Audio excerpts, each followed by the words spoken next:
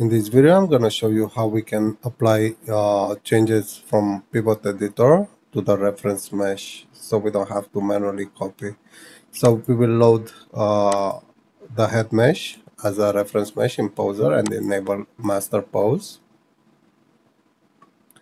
And what we have to do, as you can see, the body, when we merged the bone snapshots, the body had already containing this head, neck, and neck 01 bones, and probably spine. No. Only neck 01, neck 02, and head. They were contained by the body mesh, by the body bone snapshot, but the head had different ones, right? So to fix this, so we need to move this with the pivot editor, right? And we want to place them wherever you think they should fit. Actually, let me start with this bone, kind of like this. Neck 01, kind of in this area. Neck 02 is a little bit down, probably, right? And head bone somewhere probably in this area, right?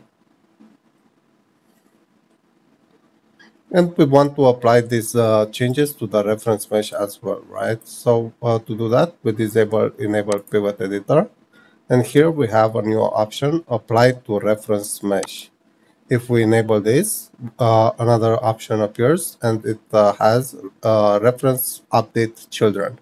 For our particular case here, we don't want to update children, because if we do that, all children of head bone will also shift. So we don't want that, right?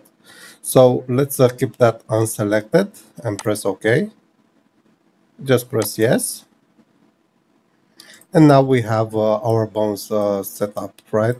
Let's open the head mesh as well.